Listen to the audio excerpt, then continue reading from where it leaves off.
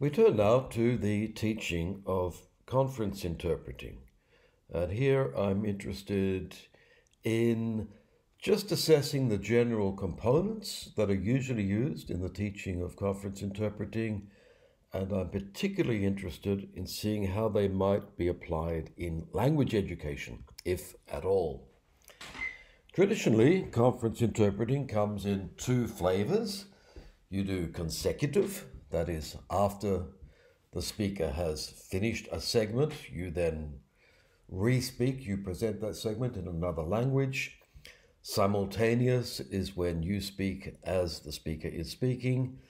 And there is a third variant, which is called sight translation, sometimes bundled into the training as an exercise, really. And that is when you get a written text and you speak it in the other language. So you're translating and interpreting as you go, and that mixes the oral and the written. The others are written, oral, oral, oral, oral, spoken, spoken. Okay? The teaching of conference interpreting is really a fact of the 20th century. The use of conference interpreting is in itself something born of the 20th century, first in consecutive very much, because the interpreters who were working at the first major conferences, for example, in the League of Nations, which preceded the United Nations, and the large international events, would get up and would present the discourse in another language and would be the focus of attention, and did so very, very well. Many comments can be found in the histories of how the interpreters were far more succinct and coherent than the speakers themselves, or how a certain speaker covered every particular point and had prodigious memory skills. There was that heroic age of interpreting, which was consecutive. Simultaneous interpreting was used, I think, back in the 1930s. It became headline news with the Nuremberg trials, and it was used after 1945, but was originally looked down on by the stars of consecutive interpreting, who regarded simultaneous interpreting as telephone operators, as this magic trick that doesn't really work, as being vastly inferior. But it has since become the, I think, most prestigious frontline image of the translation and interpreting profession. If we think of interpreting at conferences, we think of the person in the booth using the microphone and the headphones and doing something rather magical. The basic model of training developed differently in different countries, but in the West, the most influential model, I think, is the one developed by Danica Seleskovich in Paris at the EASIT, called the Paris School. And it has been very much a master-apprentice type model, where the person teaching is the master at this art, and it is taught as an art where some basic principles are given.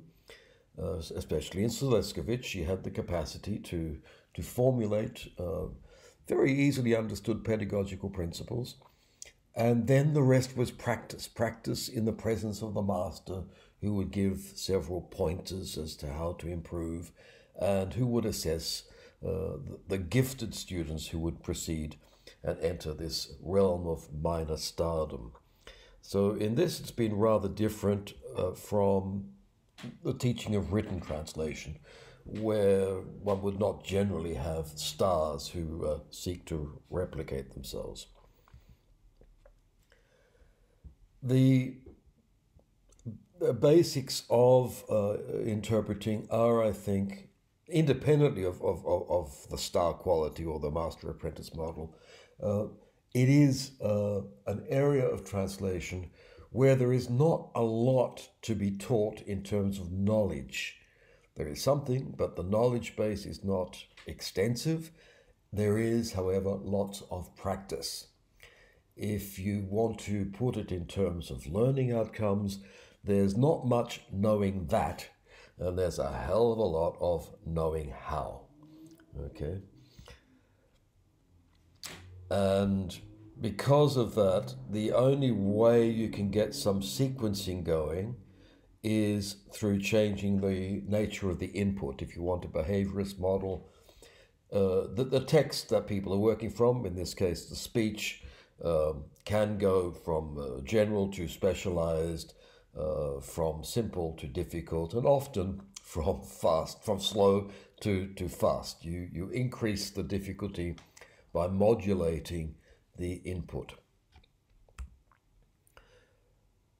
If we try to just map the learning outcomes involved, you might get these things, and these are the things to be learnt and to get better at. The interpreter should be able to begin appropriately in simultaneous mode. And this is the ear-voice span, the time between when the message comes in through the ear and the point where the interpreter speaks. And judging that is the main trick in simultaneous interpreting. Short-term memory is obviously key in consecutive and simultaneous, albeit in different ways. In order to complete the task, one has to compress discourse, radically so in consecutive, but compression is also necessary in simultaneous. If not, you cannot get the information across. You have to be able to take notes in consecutive in order to enhance or jog your short-term memory. And if you're working in a specialized domain, you have to be able to prepare it. That is, I usually go through some text. I prepare the terminology that's going to come up so that when these things appear in the conference or in the speech, it's no surprise. You have it there somewhere available for you, usually these days in some quick electronic format. Those are things you have to be able to do. That's your know-how. Knowing that, yes, professional ethics, and there are certain best practices that have to be observed. Okay, I don't know if, well, what I've now done is I've looked around the web and I found there's a whole lot of information on how to teach conference interpreting and consequently how to learn. This is one of the best. It's quite wonderful. This is your whole course. And each of those books, you click on them and you get into the lesson with interactive learning activities. So if you want to become a conference interpreter, you just go in there and click on this and do the activities and you'll have the basics. Don't tell anybody. No need to pay the University of Melbourne or Monash or anyone else. It's all there for free. And it's good. It's very good. The problem is it's basically between European languages, and someone could do worse than adapt this to English Chinese. Anyway, I just want to show the way it's broken up. The first module here is listening, then public speaking. So you learn how to listen, you learn how to speak. Now that's interesting. Then consecutive, simultaneous, the research skills that I mentioned, and a few extras there. Resource evaluation, keeping calm, which is nice in big letters, and making feedback work is really how to learn and how to accept feedback and not get upset by it too much. Okay, now that's a fairly traditional structure actually for training conference interpreters. As I mentioned previously, a sequencing problem is consecutive and simultaneous. I had a student who wanted to test whether one could reverse that order, whether simultaneous was actually going to be more pedagogically useful if done first, and it's been impossible to test that. So this bit of it is sort of imposed by tradition. Okay, but I'm very interested in these two up here, for example, which should be of interest not just in all translator training, but also surely in all language education as well. And perhaps some of these other things can be of interest. Now, what I want to do here is get the rough learning outcomes that I just mentioned and take the modules that we have found in the actual course and see how they relate. So this is what I think should happen, just a theoretical construct here. And this is what the experts from the University of Leeds, in this case, are proposing. The University of Leeds developed that wonderful website with all the learning materials. Now, it seems to me that if we try this simple mapping operation, we get one big learning outcome, which I'll call extracting sense. And the term sense refers back to Seleskovich, whose main theory was the theory of sense, théorie du sens in French. Sens can mean meaning or it can mean sense. And the normal translation into English has privileged sense. And her ruling metaphor for training interpreters was l'écoute du sens, that you had to listen to the sense of what was coming in and not the words, that you have to go beyond the words and grasp what is happening in the discourse and then work from there. And this is actually a very, very productive metaphor. Now, if you look at over here, the extraction of sense would meaning compress the discourse. That is, you can put the same basic sense in fewer words, and then taking notes in consecutive is helping you to do the same thing. Now, if we look over here at where that happens, we find that the listening activity is indeed that. You are taught to listen to a text and to observe the basic structures by which meaning is being created. Meaning or sense, but sense is on the level of the discourse, of the way concepts are being connected in the speech, rather than the meaning of words. Okay, and those listening activities are really teaching people to pay attention to the structure of a speech and the way the speaker is interrelating the ideas. Okay, so it's a macro level thing. It's not a sentence level thing.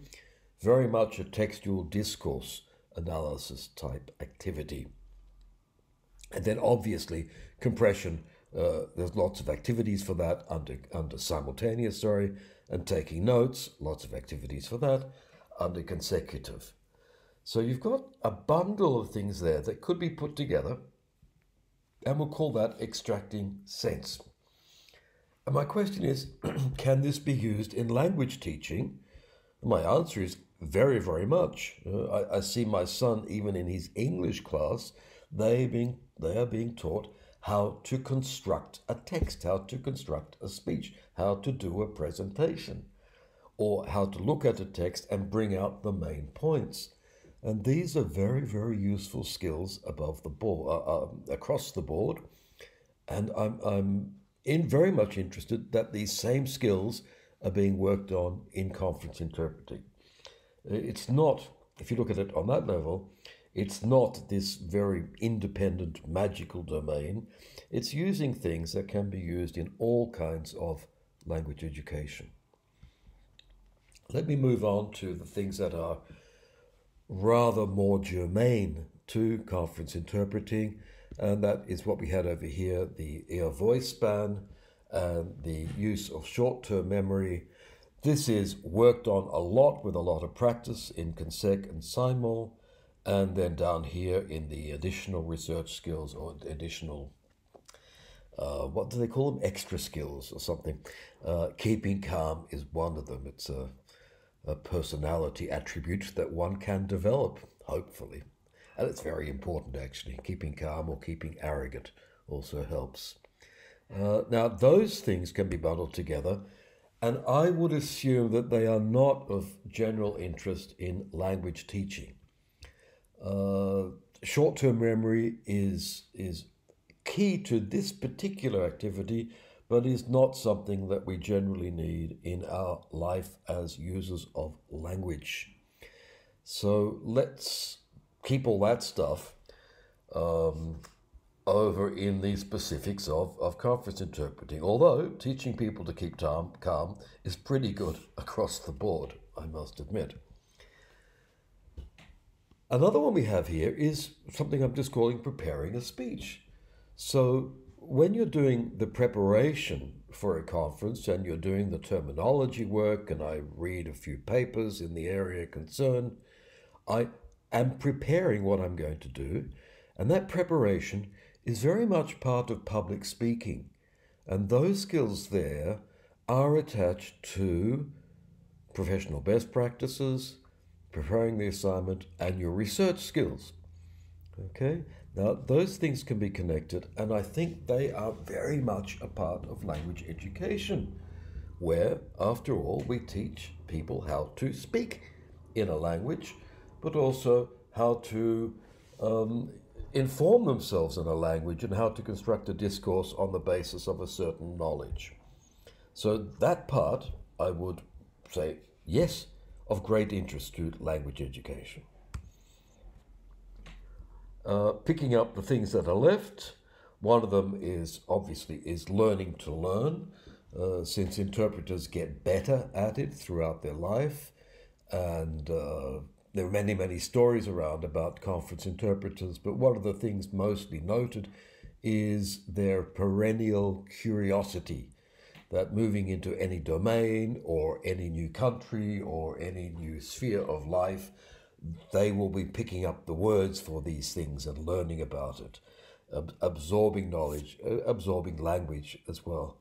That's part of learning to learn or lifelong learning as well. All of that there with professional best practices surely is a part of anything we do with language, all mediation as well. Motivation and curiosity. When I do this thing, the one thing that seems to be missing, perhaps I haven't looked for it hard enough, is professional ethics. I really didn't find it in the modules that are proposed there, but it must be there in some hidden nook that I haven't reached yet. However, I'll just note it along the way. The codes of ethics that we have for translation and interpreting are supposed to apply to conference interpreting. So they should be dealt with there somewhere. Now, I want to finish with two activities that are used in the training of conference interpreters that are not specific learning outcomes, because they're not really in the professional skill set, although the second one might be. They are used specifically to enhance the neuro-linguistic capacity of the interpreter. And the first one is traditionally called shadowing. I prefer to call it re-speaking, because shadowing, if you look in the literature, you've got the shadowing of interpreters is when somebody goes around and checks how well they're doing in a hospital, for example. Anyway, shadowing or re-speaking, it means saying in your language, usually your A language, the one you want to develop, a text in the same language. So for me, we would have somebody speaking English, and I begin to say what they say, and I say it in English, but I have to say it at the same time as them. Do you see what I mean? So if the shadowing metaphor is not too bad, I'll be just a little bit behind them, and I'm developing the neuro-linguistic skills. In this case, the capacity to exploit gaps in the speech, and the capacity to memorize what has been said on the short term. And the third capacity is the one to anticipate. I have to begin speaking the sentence before they finish the sentence, so I have to have an idea of how they're going to finish the sentence. And usually, if you know the field, if you've done the groundwork, especially if you've seen the person speak before, this is quite possible. So it's an activity that everybody can have fun with and try, and find it rather difficult at the beginning, but you get better as you go on. And you find it quite tiring because you're using particular neurolinguistic skills that you don't usually use. When this activity is done, it's a training activity, right? It's one for developing. One paper says about 80% of the neurolinguistic skills required of a simultaneous interpreter are developed here. You can use it in a way that is sequenced. You can change the initial lag. You can get people to start a couple of seconds after the beginning of a sentence, or you can reduce it to half a second and make it very, very difficult for them, so they have to anticipate a lot more. You can adapt this activity to consecutive, that is, you get the person speaking the sentence in English, then I have to say the same thing in English straight away, or starting just towards the end of the sentence, that is, they would pause. And when you do that consecutively speaking, you would then force the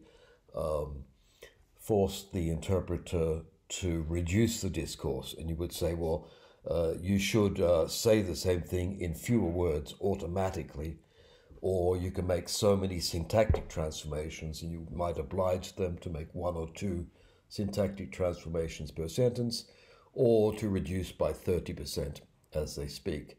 So it becomes quite a demanding mental activity. What can be done is to force compression, as I said, and then the basic tool of sequencing here is to increase the text difficulty as you go along. Okay, and this is the basic tool for all pedagogy in conference interpreting, enhance text difficulty. I now turn to a second activity that is also justified as enhancing neuro-linguistic skills. It's a pedagogical activity used in the training of conference interpreters, although it can be used professionally. So it's not like shadowing or re-speaking. This one actually is used in the field. It's just when you translate or interpret as you read, okay? So we might be over here. The person has a document in Chinese and they're speaking it in English. Okay, so it's a combination of the written and the spoken, and if you like, it overlaps with written translation for that reason. This is called sight translation. It might be called sight interpreting, but tradition has it that it's sight translation. It develops neurolinguistic skills because you're supposed to keep a steady output as you go. And you have to use the compression skills and the anticipation skills that you would use also in general conference interpreting. The sequencing is the same. You increase text difficulty and people get better at it. Now, the thing is that people are trained in this in conference interpreting because it's a pedagogical activity, but also in public service interpreting, or what we call spoken mediation, because it is actually used. For example, here the doctor has given a medical report and the interpreter has to render that into the other language while she's looking at it in front of her. Now, when it's done and it does happen in conferences, but rarely, and it's disastrous. If you've got a person reading, you just can't do it. But if it's in front of you, you can use it to follow in a fairly rough way. Now, some of this activity has been enhanced by speech-to-text technologies. This is particularly the case in depositions, in legal settings, when a person is giving a statement, an official statement. What counts legally is the written record. So you'll have a person taking the oral thing, let's say in English, and then it goes into electronic format in English, and then the interpreter, even though they're physically present, would read that English output immediately and render that into the other language. So even though they're there physically with the people and there is a person speaking, it's legally more appropriate and less risky for them to work from the written to the spoken. So these speech-to-text technologies, but also if it's an official person making the written record there who's present, mean that this sight translation activity is in some areas growing in importance, but it is high risk. And I think the one point I want to make here is that it's less high risk if you're in that situation where the interpreter can pause and there's no constraint on them to deliver a free-flowing text. They can make one point, read some more, make another point, read some more. And it can be checked because they can ask the specialist, or they can check that the patient here has understood. So that reduces the risk. But if there is a compulsion to deliver a continuous spoken speech, this is a very risky activity indeed. And I'm far happier to see it confined to a pedagogical exercise. All right, so much for sight translation. To summarize, I find in conference interpreting some skills and knowledges, that is, learning outcomes, that could be of general interest. I think that extracting sense, that is, getting discourse structure, learning compression, is of great use in all language education. Preparing speeches is similarly of great use, and for rather similar reasons. We tend to make far more sense when we speak to someone than we do when we're writing a text in front of us. And I really think we should work more on that in all language education. This is also why I think these skills should not be left just to the training of conference interpreters. They should be used in all translator training as close to the beginning as possible. The capacity to speak clearly and calmly is of use in general life, not just for conference interpreters. The other skills there, what I call the neuro-linguistic skills, the short-term memory, the ear-to-voice span, all those skills are not generalizable, and I would not make a claim that everybody has to use them. However, conference interpreting has a certain star appeal, as we said. There's Nicole Kidman in a film called The Interpreter. People, I suggest, would like to engage in these skills to see if they can or they can't. Many of them find that they can, even that it's enjoyable. You get a certain kick out of it. You get adrenaline running. It can be a fun activity, not just in the training of all translators, where I think it should be used, but why not put some in all language education just for the fun of it?